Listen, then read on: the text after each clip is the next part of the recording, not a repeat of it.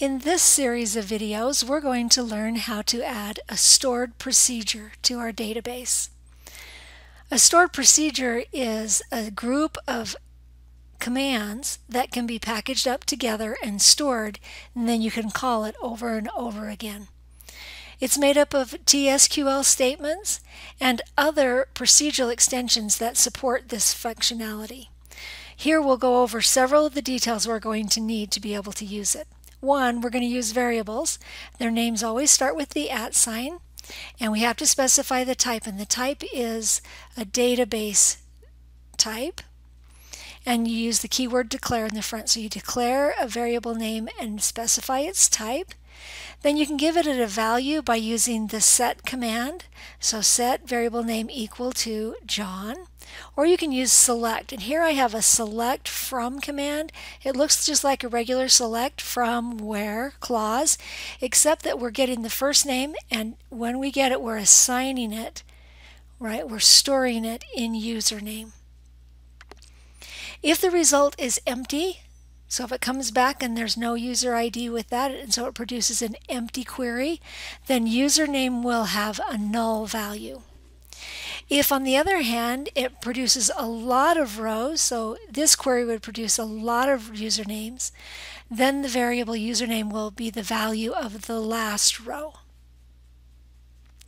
You can use top to get the first result only. So here I'm saying select top 1, and you can choose a number or a percent here.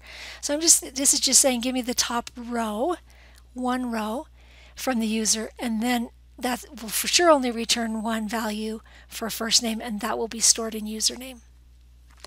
Microsoft recommends using set instead of select. So here we can set username equals and do that same select. Select top 1 first name from user 1. And that will be the first name from the top row. Here, the same thing. If the result of the query has many rows, this time it will produce an error. So here if we get a bunch of rows and we try to assign that in this variable, that's an error. This is not of type. This is a scalar type. It was a char, right? A varchar. This is returning a table. Set username. Here we just get the top one, but we're getting two values. We're getting first name and last name. This will also produce an error. There are if statements. You just say if a condition, and then a T-SQL statement and an else part. You can put several statements together. So you can group statements with begin and end.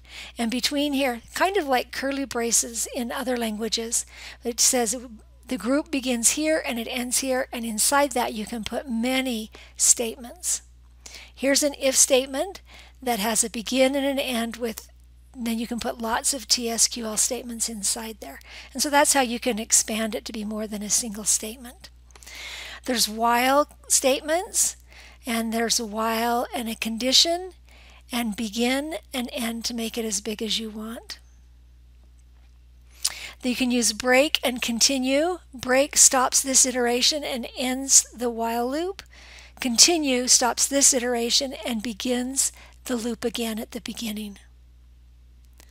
There are print statements. When you use a print statement in Management Studio, it's going to show up in the Messages tab. And here we can print a message error, new user has not been added. We can also add two together, the username is, and put a string character, so any of the varchars or char values. If we want to do the number is and concatenate it with an integer value, then we have to cast that, or else it'll do an error.